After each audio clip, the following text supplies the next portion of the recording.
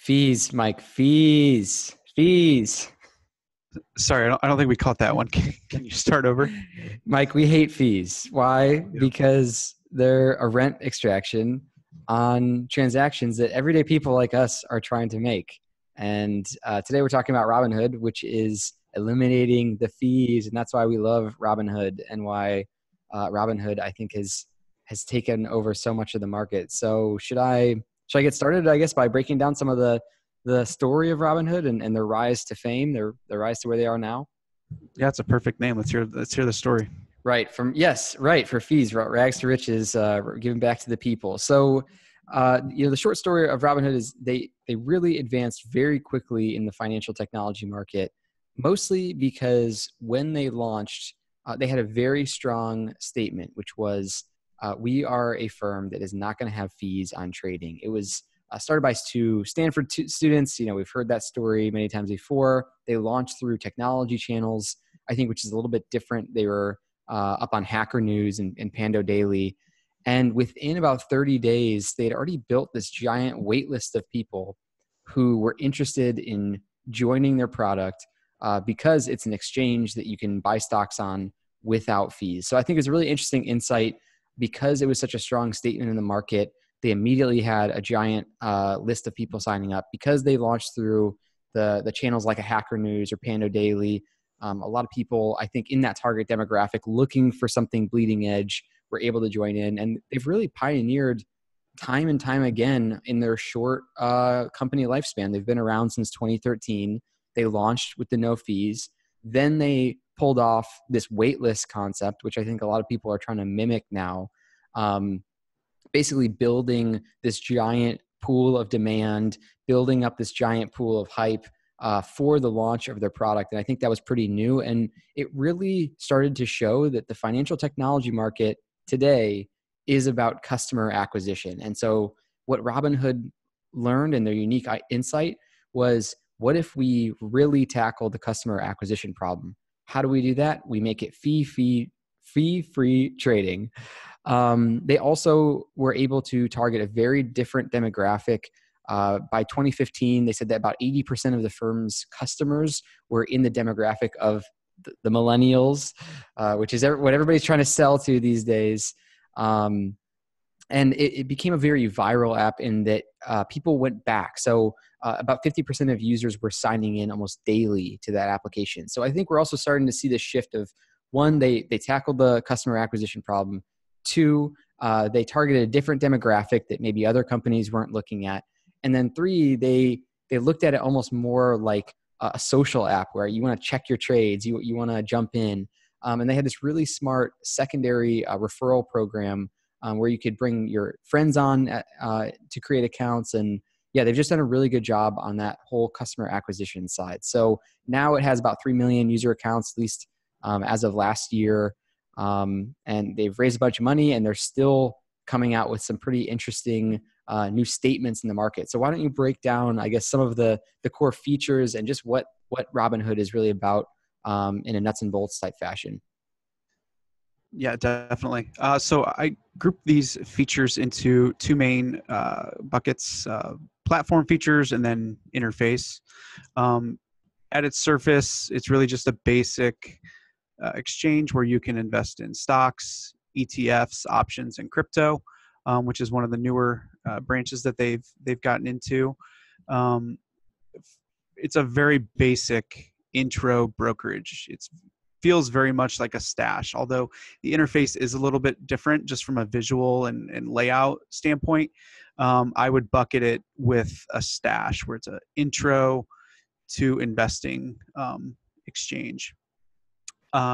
When we get into the actual buying and selling and like submitting those orders, they make it very easy to place a market order.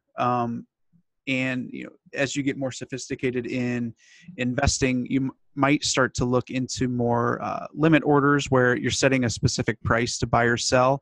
They do offer that functionality, but you kind of have to search for it. I think what they are trying to do is just make it as easy as possible to make your first transaction. And I think that's cleverly designed. It's intentional.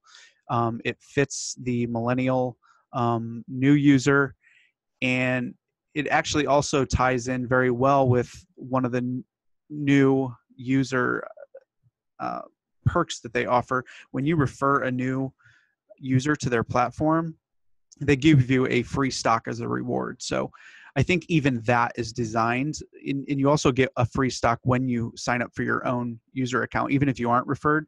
I think that's all designed to get you over the hump of making your first purchase. And I think that is very clever, very smart. And again, one of the reasons why they've done so well at onboarding new customers.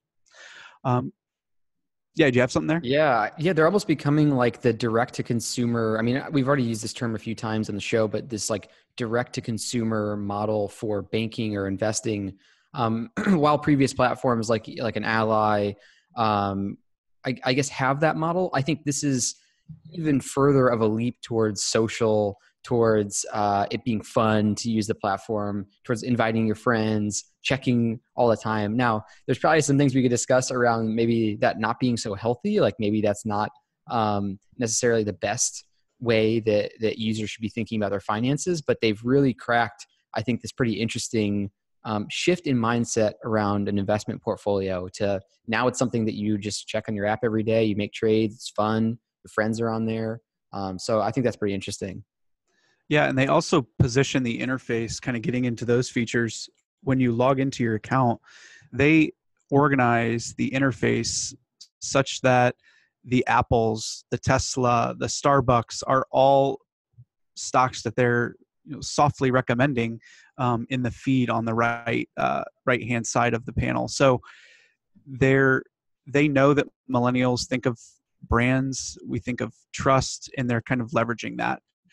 Which again, we've seen that on other platforms like Stash and some other places that are focused on intro brokerage, and I think they're continuing that. The other thing that I thought was very interesting on the interface is that the home screen on the platform on the right, it kind of makes suggestions of like these are things that you could potentially want to invest in, and Bitcoin is listed at the top, which I don't have a ton of experience on Robinhood. I've just kind of driven around it, but I don't know if that's a recent development as because of the current velocity that Bitcoin is kind of accelerating at again. But it's very interesting to see that they know millennials are interested in this, and they're putting it there front and center in the most prime real estate in their interface. Yeah, because they also launched zero fee trading for crypto, which is smart and interesting. And I think the thing I didn't touch on yet exactly, and I think we've discussed in some other episodes, is Robinhood really shifted the market, in my opinion. Once they sort of showed the power of customer acquisition, once they showed that removing the fees drove like this giant wait list, I think a lot of other companies are really forced to pay attention to what they're doing. And I think they're forced to respond and start thinking about how they're launching or what their fees are. So I love Robinhood because I think they shifted the market. As far as whether or not I'm going to use it, I've downloaded it myself, played around. I'm not using it currently, but I'm also just not allocating in that way at this point. So maybe I'll pick it back up. The interface is pretty appealing. The no fee crypto is pretty appealing. I'm on Coinbase and their fees seem kind of outrageous sometimes. But I know also fees in the market of crypto are changing over time. So yeah, I'm not sure if I'll really use it, but I just love what they did for the market. They're sort of the Uber, in my opinion, in terms of they've made some very bold moves, some of which they've had to sort of backtrack on a little bit because of regulatory issues. They just launched that savings account that got some blowback as well because they were promising a certain amount of yield in it. And so, I see them as sort of like spurring the market. And I guess that takes me a little bit, and I'm curious to hear, whether or not you're going to continue to use it. But my sort of prediction here is that as much as I love Robinhood, as much as they drove a lot of shifts in the market, I think that they've really captured a lot of the low-hanging fruit. And I think my concern with Robinhood as a company is that they saw a new space to move into. They had the most beautiful way of capturing that space.